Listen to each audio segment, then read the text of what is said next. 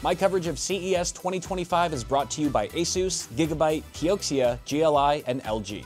Check out their latest offerings with the links in the description.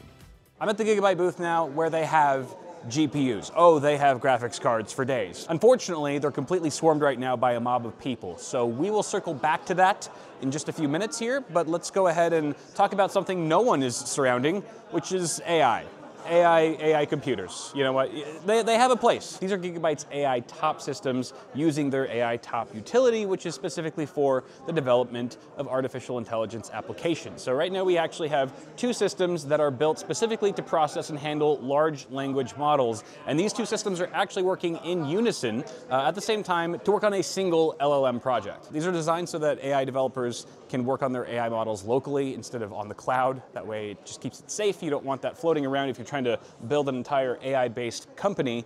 You don't want that information floating on the internet. So this is all locally based. Let's see if I can get a focus on this graphics card here. There we go. Radeon Pro W7900 dual slot. So a W7900, this is a Radeon card, but it's specifically for AI processing rather than gaming performance. But the CPU is a bit more familiar. It's the Intel Core Ultra 7 265K, which isn't really a great gaming CPU. So hopefully it does better with AI. Blackwell GPU laptops. Blackwell GPU laptops. Here is the Master 18, the latest Intel HX CPU. It doesn't exactly say which 50 series GPUs will be available for this particular model, but it does say this one has a 5080 in it, as we can see. 5080 laptop GPU, by the way, not a full fat desktop version, but 18.3-inch screen, 2560 by 1600 display, Intel Ultra 9 285HX, 32 gigs DDR5 memory, and a 1 terabyte NVMe SSD. Matte screen on that one,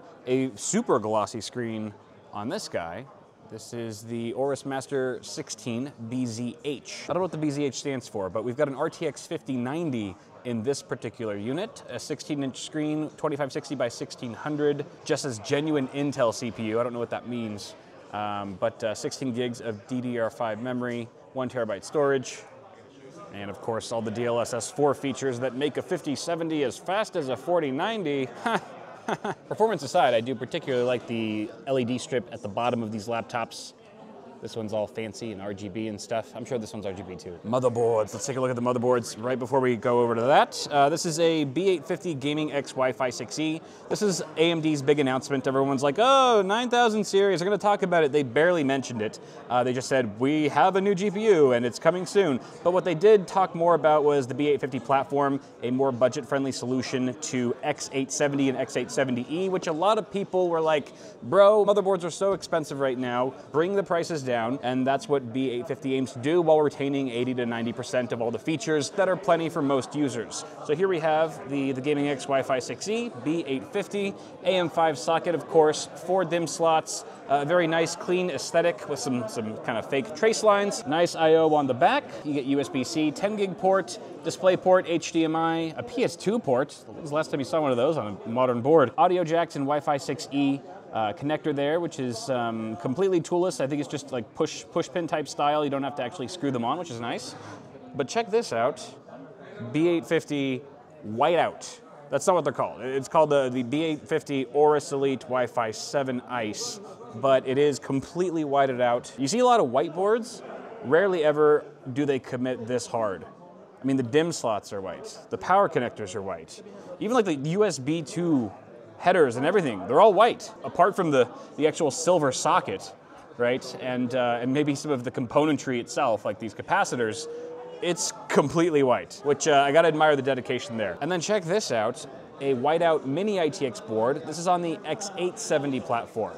This is X870i Aorus Pro Ice. This is great because there are a lot more small form factor cases out there that have a tempered glass side panel or that you can easily see into to admire all the components inside. So having a white aesthetic in there is gonna be nice for those who wanna do a completely iced out build. Okay, let's talk about this before people come back. This is the Aorus Radeon RX 9070 XT Elite.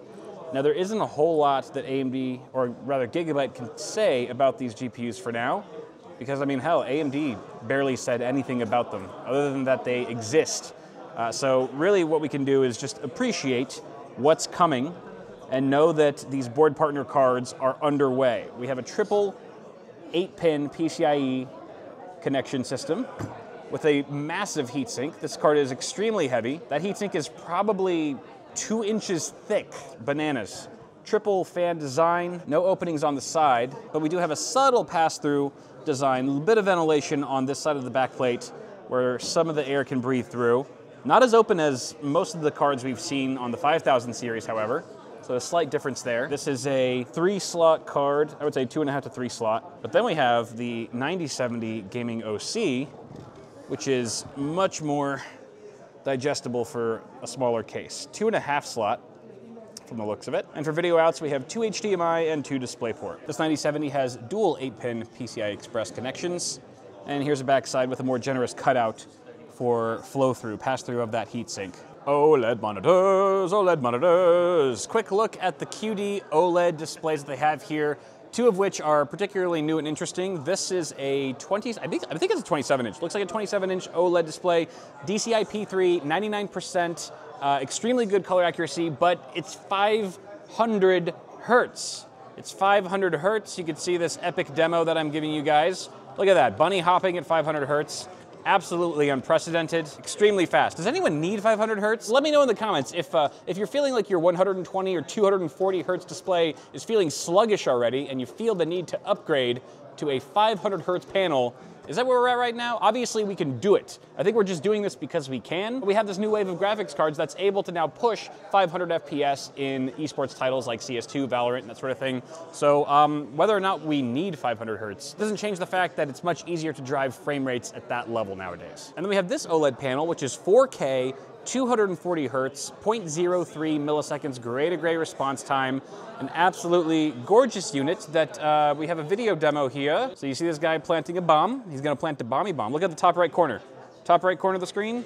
Second he plants the bomb, a timer comes on. We've got AI software built in, so you have a nice read, a very easy read on how much time you have left before the bomb detonates, and a number of other nifty features. I think one they said was if you get flashbanged, that the lighting will actually dynamically adjust so that you can see through the fog, or not the fog, but the flash of the bang, which is cheating. That is known as cheating. Yeah, they said it was to give it a competitive edge, but we all know what it really is. Chater, pumpkin eater. RTX 5000 series graphics cards. Look at all of these bad boys. There's a lot of them. We're not gonna go into detail of every one, that would take forever, but we can at least skim through what we have here. These are all RTX 5000 series GPUs. We've got a 5070 gaming OC with 12 gigs of G7 memory. We have another 5070. This is the Master, Aorus Master 12G. And we have the 5070 Eagle OC Ice SFF 12G. It's a 2-slot card, or a 2.5 slot card, so I would imagine that this is SFF ready. Oh yeah, it says it right there. SFF ready, certified by NVIDIA, as well as the 5080. They have a 5080 Aero OC SFF, also SFF ready. And I like the fact that they're white. Gigabyte has been needing to do more white GPUs, especially in the high end, so this is actually really nice to see. We have water-cooled 5000 series cards, specifically 5090s. This is a 5090 Extreme Water Force WB, not Warner Brothers, water block, 32 gigs, and then we have the 5090 Extreme Water Force 32G with a 360 millimeter radiator attached to it. It's hard to tell on camera, but this is a massive water block. It's so heavy. It is extremely heavy, very sleek looking.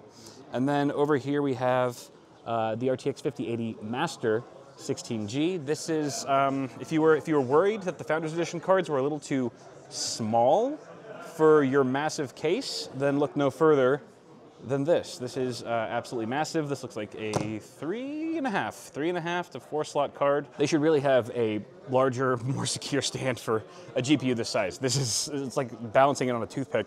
And then over here we have the 5090 Master. Pretty much the same exact card except a 5090. Same cooler, rather. Triple fan design. Huge aluminum fin stack. Fins for days.